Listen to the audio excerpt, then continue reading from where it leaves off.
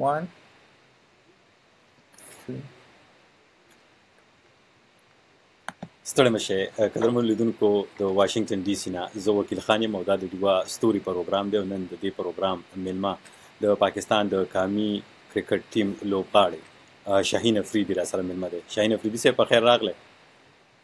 په خیر راغلی، تاسو ښه؟ مننه چې زه نن انوایټ کړم. مننه ستاسو چې ډیوې ته وخت ورکوئ، موږ سره خبرې اترې کوئ. لومړۍ خوا ته مبارکي وایو په قامي ټیم کې د سلیکشن په د منتخب کېدلو. ډیره مننه، دا بالکل دا تاسو دعاګانې ټولو.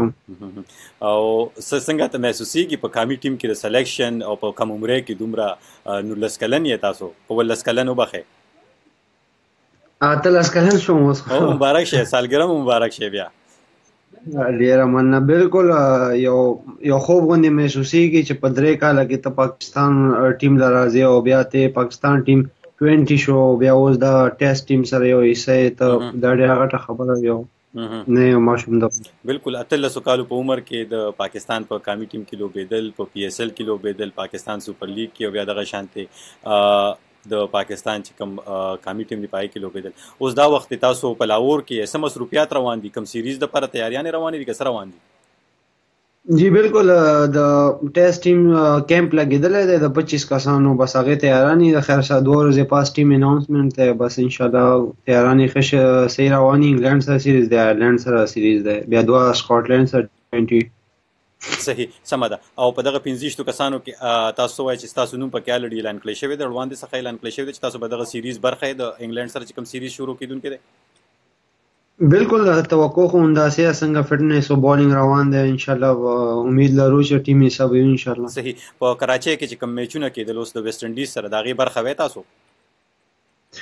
جی بالکل T20 زه هغې برخه وم، بالکل ما آخري میچ کړی او ویسټ انډیز په خلاف ډیبیو مې کړی. څنګه پرفارمنس هم څنګه و؟ خلک څه وایي تاسو خپله چې کوم د خپل ځان نه څومره مطمئن یې؟ جی بالکل الحمدلله څنګه ما شروع نه پرفارمنس شروع دی د انډر 16 لیول نه، د فرست کلاس لیول نه، نو بالکل زه په ډېر خوشحال یم چې ما داسې ښه پرفارمنس شروع دی.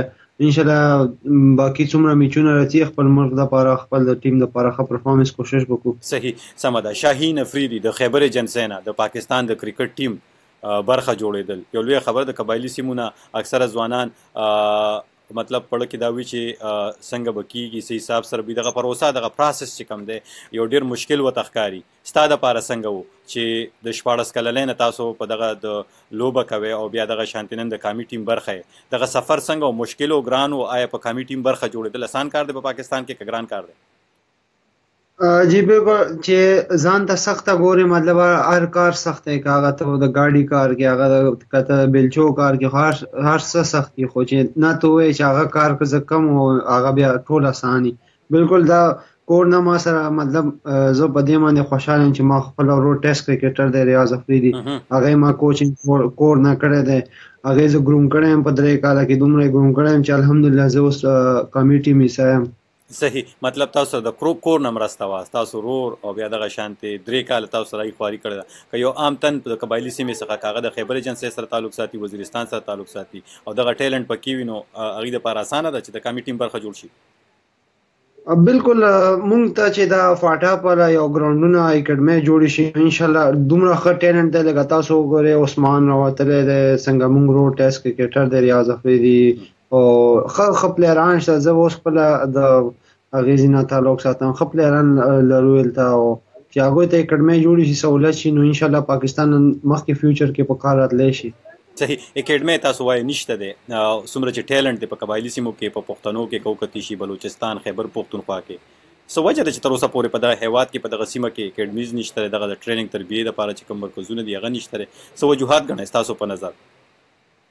بالکل تاسو خپله مخکې ما تاسو ډیوا ما خپله اورېده، لکه تاسو چې وګورئ مخکې مونږ د فاټې حالات او د خیبر ایجنسۍ څومره مونږ ایجنسۍ دي باجوړ د حالات تاسو کتی شئ څنګه، نو الحمدلله اوس پکې امپرومنټ ډېر راغلی دی، نو انشاءالله د پی سی بي کوشش کوي چې اخوا اکیډمۍ جوړې کړو او نور دا فرانچایز دی هغلته ټرایلونه اخلي. ما فکر اوس لاهور قلندر دا کوشش کوي چې دا ټرایلز واخلو.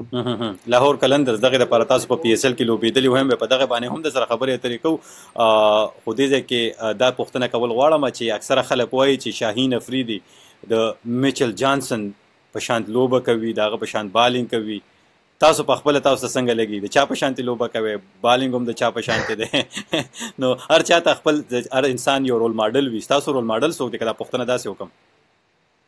نه بالکل لکه تاسو ما درته وموي چې ما خپل ټیسټ کرکټر دی، هغې نه ما بالینګ زده کړی و. لکه ما ته چې تاسو وګورئ 3 کاله مخکې زه هغسې بالر نه وم سکول لیول کې چې ما څنګه کرکټ وکړو. نو زه یو عام بالر وم، لکه سکول کې ماشوم لوبېږي یو کس یې ځان سره لري. نو ما باندې ورور ماشاءالله دومره کار وکړو چې زه اوس دې لیول ته کړم چې ما دنیا ښه بالرانو سره نوم اخیستی شي.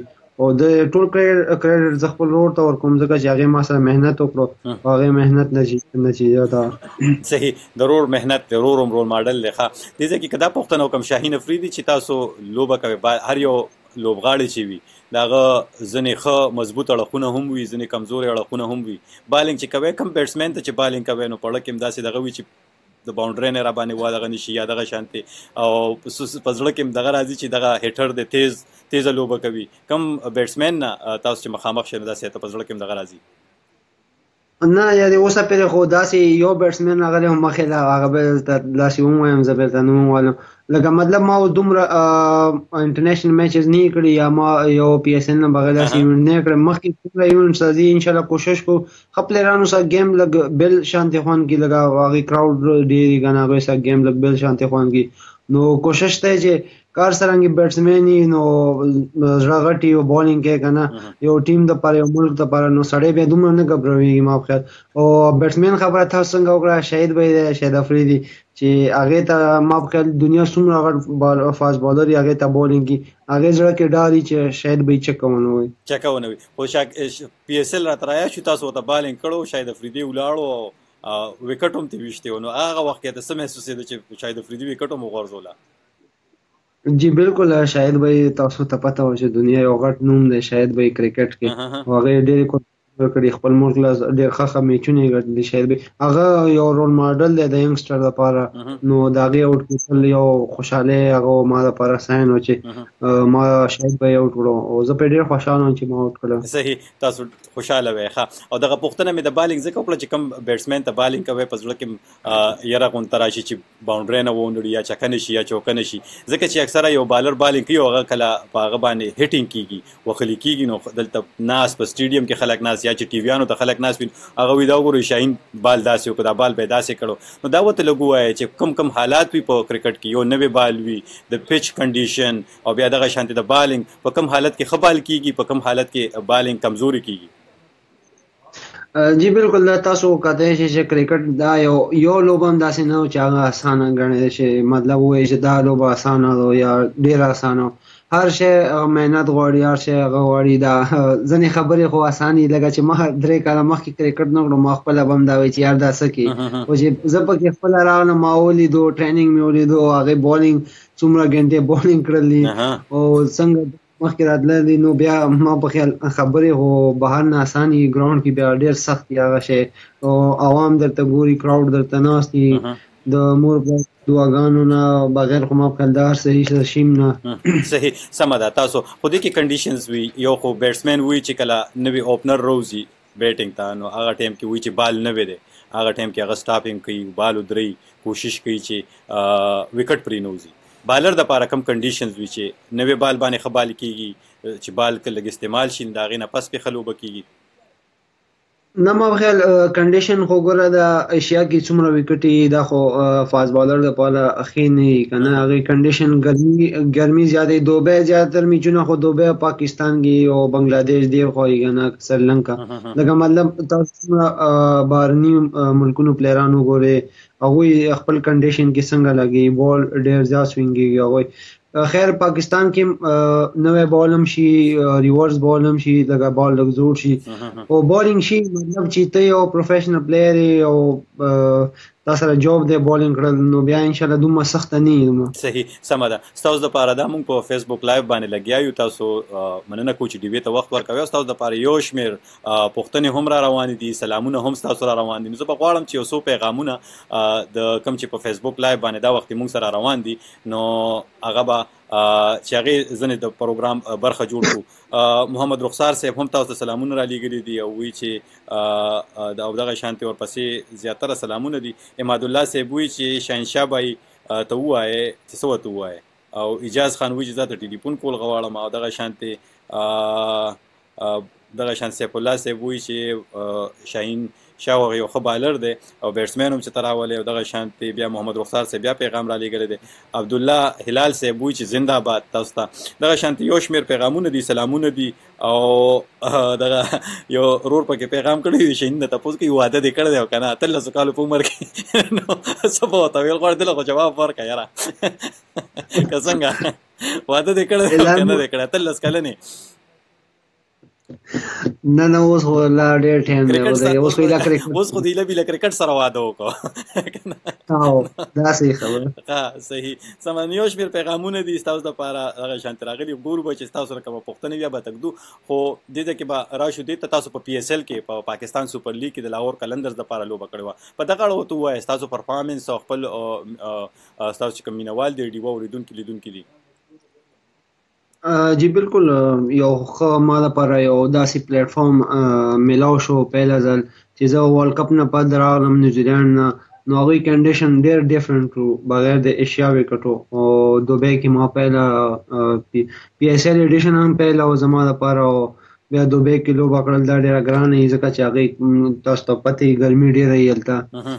او الحمدلله بیا پیله 3 میچونه خو لږ ټف لاړل ځکه چې ما په خیال څنګهکاره او دې غوندې بیټسمینانو ته بالینګ کړی شاید به یې غوندې، نو لږ اول کې سخت وي، بیا الحمدلله 4م میچ کې ډېر ښه بالینګ وشو، بس هغې باندې ډېر خوشحال وم چې هغې باوجود ما او هغې 5 وکټو لاسه پاکستان کې ما ډیبیو وکړه پاکستان نیشنل ټیم. صحیح سمه ده. تاسو وړاندې په خپلو خبرو کې ویل چې ډېر زیات خوشحاله یې چې د شاهید افریدي وکټ هم اخیستې وه، خو دې ځای کې به دا تپوس کول غواړم چې په زړه کې هم داسې څه ارمان شته، داسې څه خواهش لرئ چې فلاني لوبغاړی آوټ کړم، یعنې غټ نومونه دي د کرکټ په که وکتي شي غټ لوبغاړي دي نو نومونه دي، نو په زړه کې داسې کوم ارمان شته چې کوم د فلاني لوبغاړي وکټ واخلم یا فلاني لوبغاړی آوټ کړم؟ ما په خیال هر پلیر ښه پلیر دی ځکه چې انټرنیشنل لیول باندې راوتلی، هر پلیر ښه پلیر دی، هغه ته کمزوری نشي ګڼلی، نو کوشش مونږ دی چې ښه بالینګ وکړو ټیم دپاره او یو بال باندې سوچ وکړو، دی مونږ کوشش وي. صحیح، تاسو دغه کوشش وي چې ښه بالینګ وکړئ او رنز د نه کم واخیستی شي. ښه، او دې ځای کې که دا تپوس وکړم ستاسو دپاره پوښتنه هم راغلې ده، وایي چې د شاهین افریدي نه دا تپوس وکړئ چې د انګ سوینګ څه کیسه ده، او آیا د دې نه بغیر د بار خرابولو یا دغه شانتې تپوس کوي چې آیا د بال خرابولو نه بغیر دغه نشي کېدلی؟ څنګه انګ سوینګ خو خیر دا خو بال خرابېدل دا تاسو دپاره پوښتنه راغلې وه خصوصي، ما ځکه تاسو نه ما ویل چې تاسو ته یې کېدم. نه دا خو یو کرایم دی چې بال خرابې، دا خو کرکټ کې دا نشته چې بال خراب په دې معنی چې زموږ اورېدونکي لږ پوه کوي لیدونکي دا وخت چې تاسو ګورو چې دا څه حساب سره وي دا انګ سوینګ. اکثره خلک په میچونه ګوري او په هغې کې داسې کیسه راځي چې پلاني لوبغاړي بال خراب کو بیا د کیمرې لاندې راغی، اوس په وروستو کې هم دغه شانتې یو سیریز کې شوي وو، نو په دې وړه ورته ووایه دا څه حساب سره وي؟ خیر دا خو داسې که نه چې ځینې ټایم یو غلط کار وشي که نه، لکه مطلب دا خو اوس یو ښه خبره نه ده، دا څنګه وارنر او دا اسټریلیا ټیم والې کړي، خیر دا خو یو کرایم دی کرکټ په حساب باندې چې دا کوم پلیرانو کړی، او دا ما دا زده کېدل نه پکار. صحیح، داسې کول نه پکار، دا یو جرم دی بالکل بېشکه، او د لوبې د اصولو پر ضد دی، او دغه په دې لړ کې غټې سزاګانې هم ورکړل کېږي. را به شو ستاسو د کیریر، تاسو وایئ چې 3 کاله وړاندې هم شروع وکړله د کرکټ ته چې راووتې میدان ته راووتله، بیا د ورور د محنت وروستو د هغه د تربیې وروستو تاسو نن د کامل ټیم برخه یې.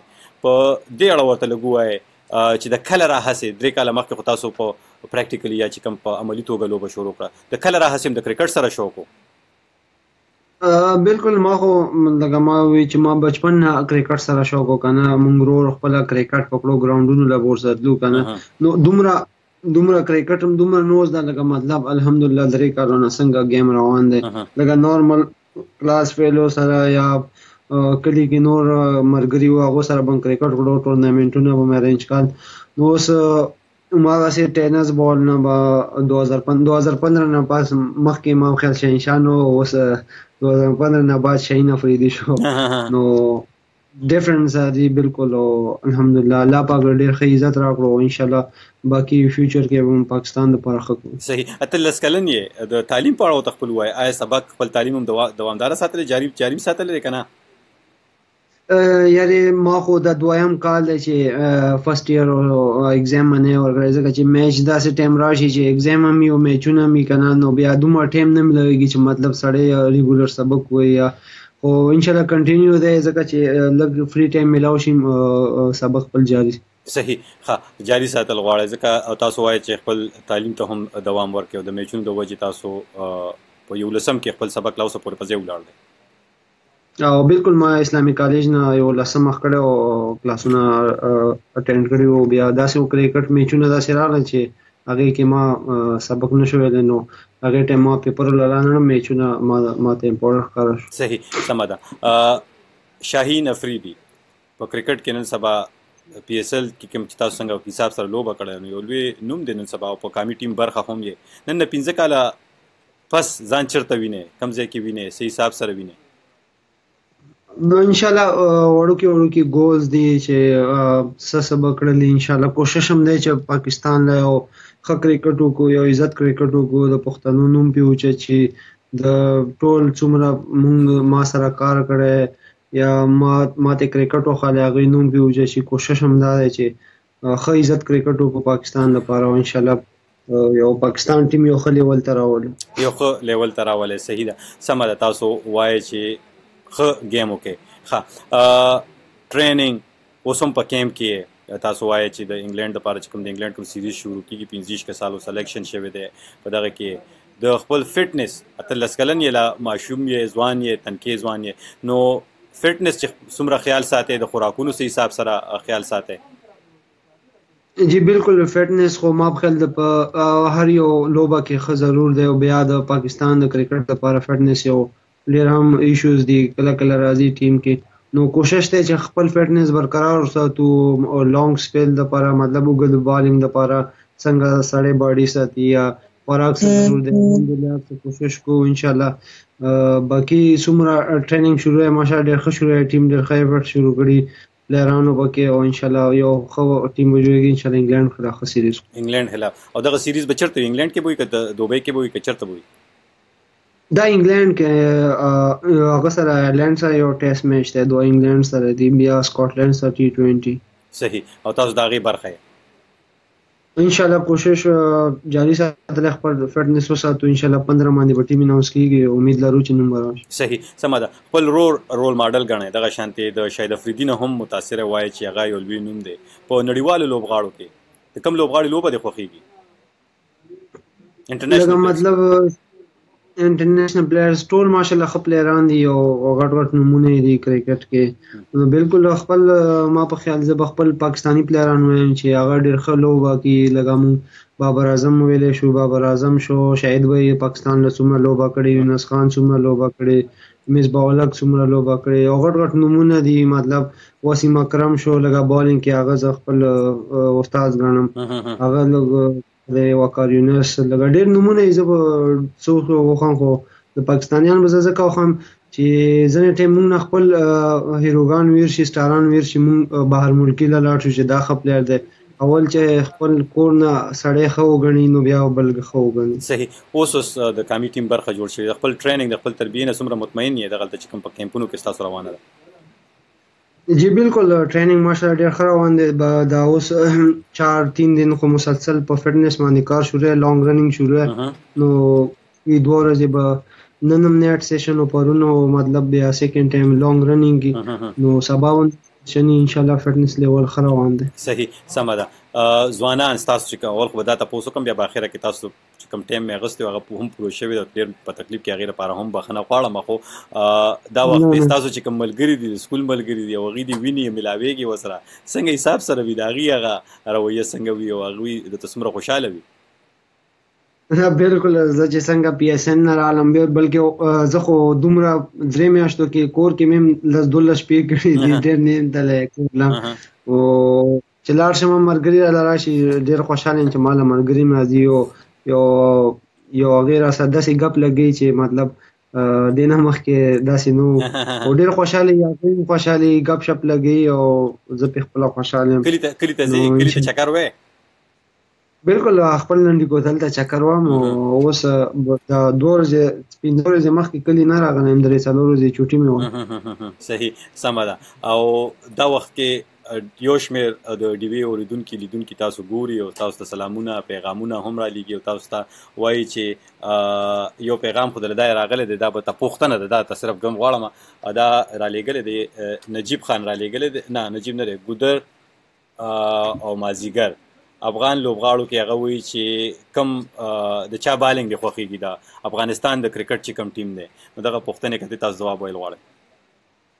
افغانستان ماشاءالله ډېر ښه ټیم دی او هغه ینګسټر ماشاءالله ډېر ښه پرفارمنس شروع کړی. که هغې کې زه د مجیب زدران نوم والم نو هغه موږ سره انډر 19 لیول کې گیم کړی، هغه یو ما ښه فرینډ دی افغانستان ټیم پکې، نو هغه ډېر ښه کلاړي، هغه مجیب زدران، راشد شو، نبی شو، شینواري شو، مطلب څومره افغانستان ینګسټر دی نو ډېر ښه پلیران دي، که ګلبدین وګڼې که نور، نو ټول ښه پلیران دي. خو اوس داسې چې ینګسټر کې راشد او مجیب چې څنګه دغه ته راتلم، راشد خان نن سبا په آی پی ایل کې لوبېږي او ډېر ښه پرفارمنس روان دی، نو د هغې په اړه راته ووایه راشد خان لوبې ته څنګه په کم نظر ګورئ، ځکه چې افغانان او پښتانه ډېر زیات خوښوي.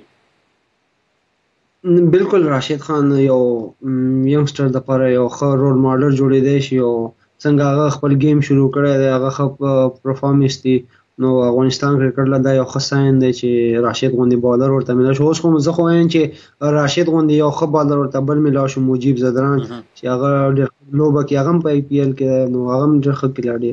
صحیح ښه کلاړي دی. ښه اخیری پوښتنه او تاسو ته بیا اجازت هم درکو، ډېره مننه کوو تاسو چې ډیوې ته هم وخت ورکوو، هغه دا چې په قبایلي سیمه کې او دغه شانتې د پښتنې چې کومې سیمې د پاکستان او د پولې بل اړخ ته افغانستان، خو که په خاصه توګه مونږ خبرې اترې کوو بلوچستان، خیبر پښتونخوا او قبایلي سیمې دي کې ډېر زیات لوی ټیلنټ دی پکې، ځوانان هلکان او جینکو کې، نو که یو تن غواړي هغه هم دغه شانتي شاهین افریدي په شانتي د کامي ټیم برخه جوړ شي، د پی اس ایل برخه جوړ شي، دغه شانتي د نورو لیکونو برخه جوړ شي، څه کول پکار دي، کم څه طریقې کار ولا پکول پکار دي؟ جی بالکل، ما لږه مخکې خبره وکړه چې موږ د فاټې طرف که څومره ایجنسۍ تاسو وګورو نو ډېر زیات ټیلنټ موجود دی، که هغه د زموږ خورانې دي پکې، که موږ ملګري پکې هلکان ډېر ښه ټیلنټ شته، خو هغوی لږ ګروم کېدل پکار دي، هغوی ته لږ د قلم او د لوبې هغه پکار دی ورته چې هغوی خپل کور نه لږ راوځي، لږ کرکټ وکړي، لږ سپورټس وکړي، لږ ماحول سره هغوی بلد شي. شاهین تاسو دغه خبره کوئ، بخیر تاسو خبره مې قطع کړه، خو هغه دغه چې هغه وایي چې اپورچونټیز موقع نشته دی، موقع ورته نه ورکړل کېږي، نو بیا ما تاسو ته څنګه وویل که نه هغوی لږ ګروم کېدل پکار دي، لږ اپورچونټیز څنګه به داسې شي چې مطلب ته راونوځې یا ته گیم بار ونه کړې، څوک دې ونه ویني که نه، نو هغوی له دا پکار دي چې هغوی لږ ځان صحت خیال وساتي، ټریننګ خو وکړي او داسې اپورچونټیز چې راځي هغوی ګین کېدل پکار دي. لکه زه څنګه 2015 کې زما سکول پیپر یې زه مازدیګر ټایم لاړم، ما ټرایل ورکړل، نو د الله احسان دی چې زه مخ ټرایل کې مخ ټایم وشوم. صحیح په هغې کې تاسو شوې، خو تاسو وړاندې هم په ما خو دا باخیره پوښتنې په ویلې چې په خپلو خبرو کې چې اکیډمۍ نشته دی په دغه سیمه باندې، نو د هغې باوجود هم یو لوبغاړی کولی شي چې هغه خپل ځان ګروم کړي، نور هم ځان تکړه کړي او دغه شانتې ټیمونو ټیمونو برخه جوړ شي. ما په خیال چې اکیډمۍ جوړې شي بیا خو د نیم ټیم خو د فاټۍ نه هم جوړېدی شي، ځکه چې څومره ټیلنټ پکې دی. پی ایس ایل کې 3-4 هلکان لوبېږي، هر کال یې پکې فاټۍ هلکان لوبېږي، 4 نه بلکې 5 لوبېږي، خوشدل شي، د وزیرستان پلیران شي، د جمرود پلیران شي، سمینګل وګورئ تاسو، نو چې اکیډمۍ جوړ شي ډېر ټیلنټ دی، خو دستي چې لږه مطلب پی سی بي هغې طرف ما په خیال نظر نه، نو انشاءالله چې هلته هغه شي نو ښه ګراونډونه هغه جوړېدی شي، انشاءالله کوشش په پی سی بي شروع کړی او باقي خپل ټریننګ د جاري ساتي به. صحیح. پښتنو کې غټ غټ نومونه دي، که وکتې شي یونس خان، شاهین افریدي او دغه شانتې نور یو شمېر او دغه شان ځوانانو کې استاسو شاهین افریدي 13 کلن، نو آیا شاهین افریدي هم څه اراده لري چې د خپلې سیمې خلکو لپاره لنډي کوتل کې دغه شانتې یا که کم ځوانان دي او هغوی ته هم تربیه ورکړي، یا داسې اراده لرئ؟